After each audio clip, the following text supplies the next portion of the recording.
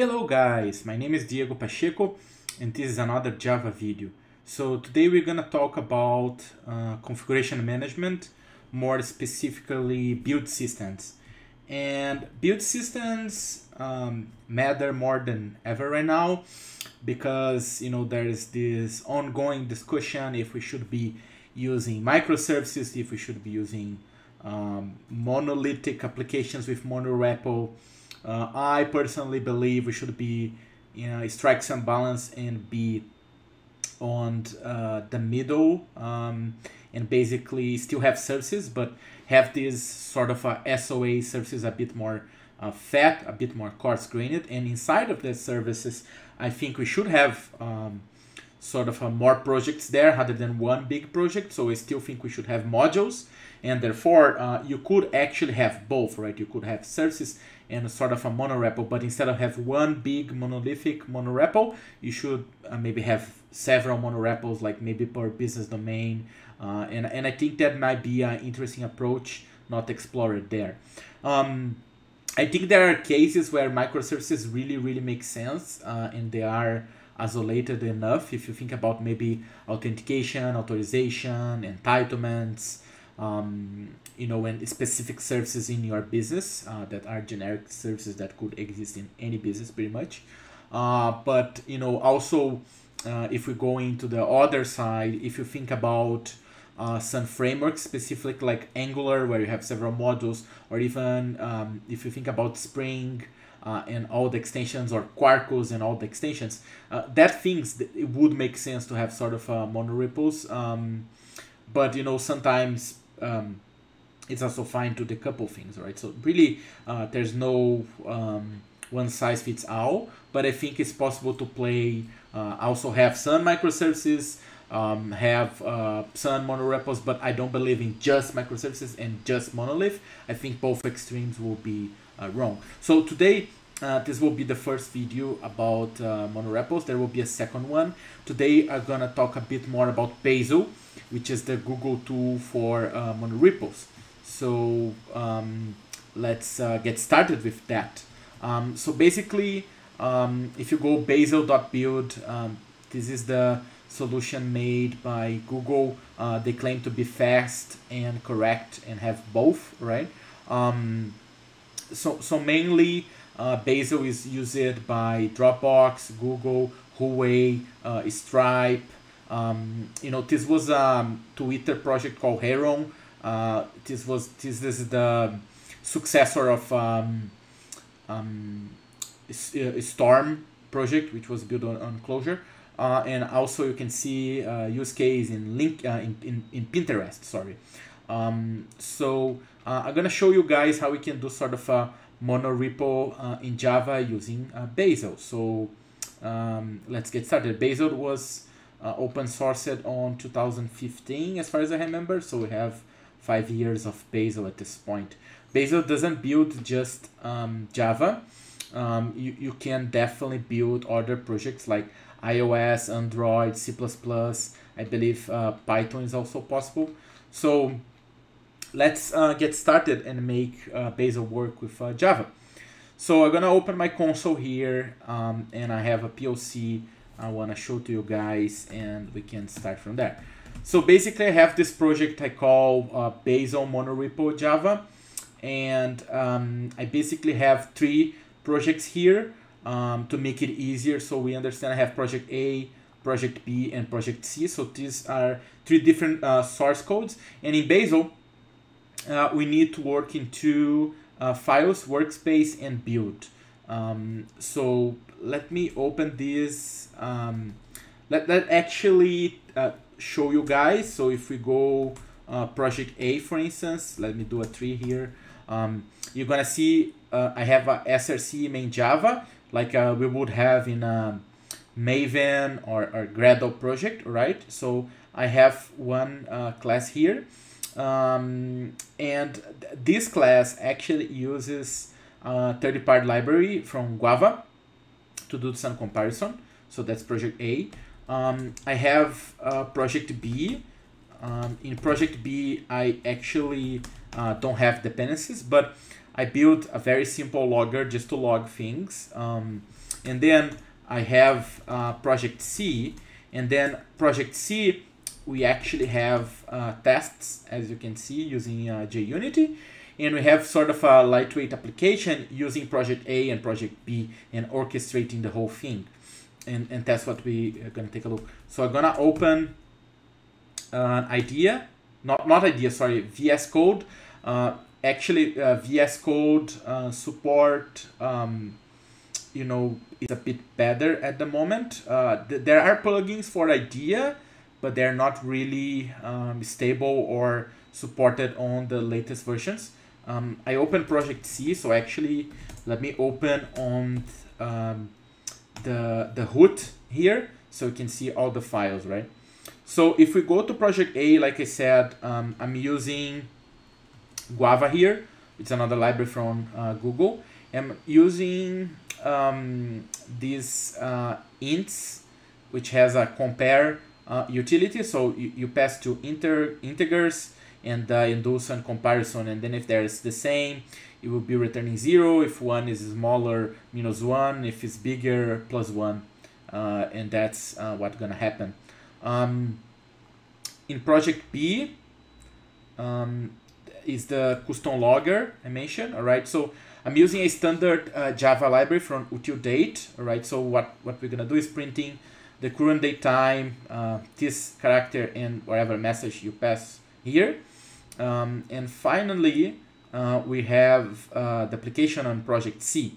So there's this app here where I'm importing the compare utils from project A, the custom logger from project B, and also I have a method compare here where I'm calling compare utils from project A, doing some comparison between 2 and 2. This should return 0.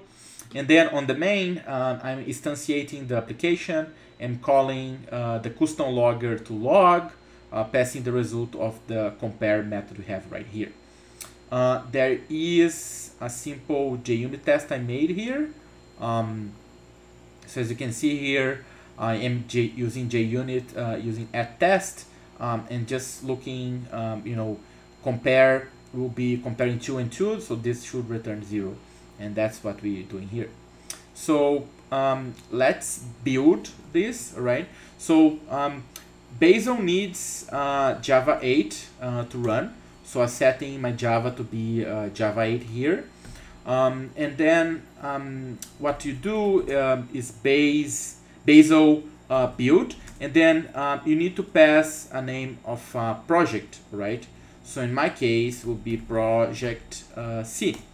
So this will start a Bazel daemon. You will fetch dependencies from the internet and build all the projects.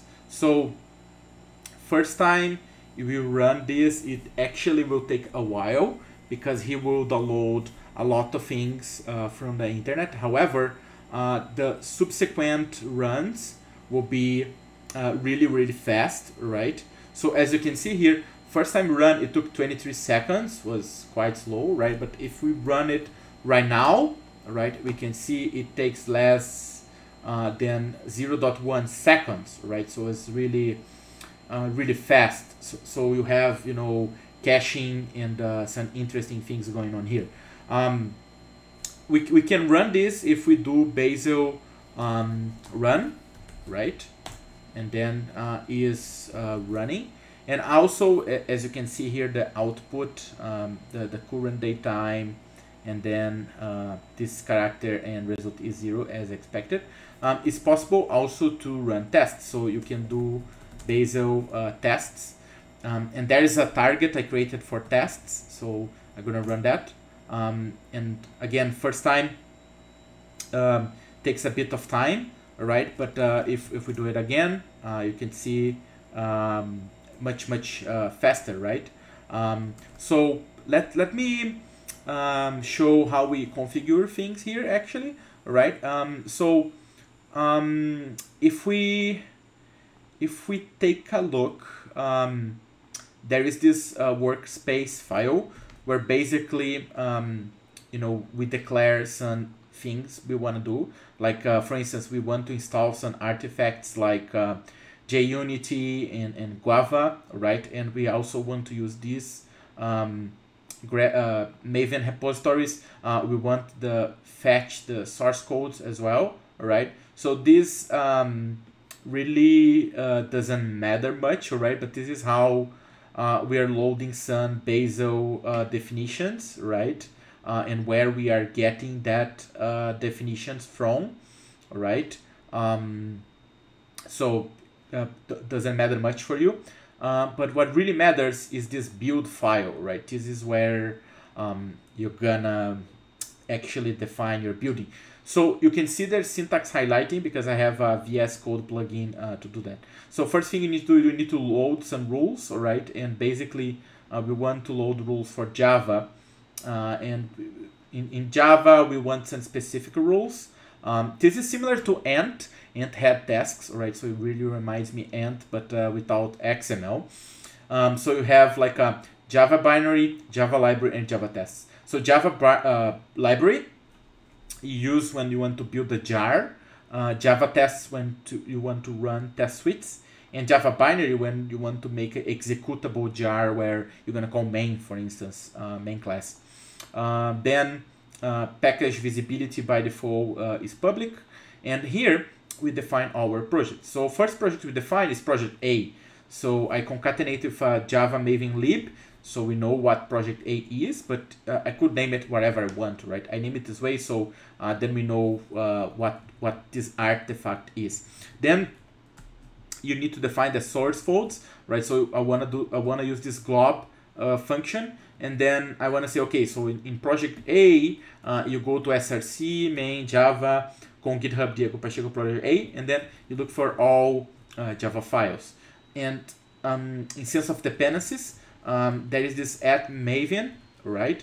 And then you can pass a Java dependency from Maven, for instance. So as you can see here, Google Guava is in Maven what we call the group ID, right? And Guava is the artifact ID. And instead of using columns or dots, we use underscore. That's what we do here. So that's how we define the first thing we want to build, which is project A. For project B, it's very similar, right? So I name it project B. I don't have dependencies, so I just had to point to project B search folder, and that's it. Then I'm defining project C, and I'm doing exactly the same thing, but now project C needs to depend on project A and B. So you can do that by, this is very similar to Gradle, right? So use a column, and then you put the name of the project, and this name needs to match with this name here and here. And that's what we're doing for project A and project B. Then for project C, we also want to have executable jar. Then you need to build this Java binary. So I'm calling just project C for short, right? And I'm saying, okay, so this is where the main class is. And here are all runtime dependencies. So I'm saying I need project A, I need project B, I need project C. So keep in mind here is runtime dependency instead of deps. And finally, the tests, right? So for the tests, we basically came here and we give the name of the projects, all right? So in my case, is tests. And then we say, okay, so here are the tests. They're actually in project C, in src test. This is the test class or the test suite I want to run. And in here are dependencies, right? So I depend on project A, B, C, and also I depend in JUnit and Guava, and that's it, right? That's the Bazel working with the Monorepo.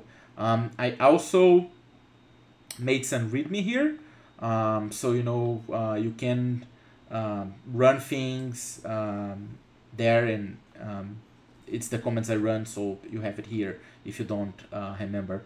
Bazel will generate these folders, Bazel bin, Bazel out, Bazel test logs, where you're gonna have the results of your tests here, right? And that's what we got here. And also Bazel will create this Bazel and the name of your project. So my project is named Bazel Monorepo Java, and that's why we have it here, right? And it will generate also some other artifacts for the building, etc. Right? So that's what we got here. So that's what I got for today. I hope you guys like it. See you next time. Cheers.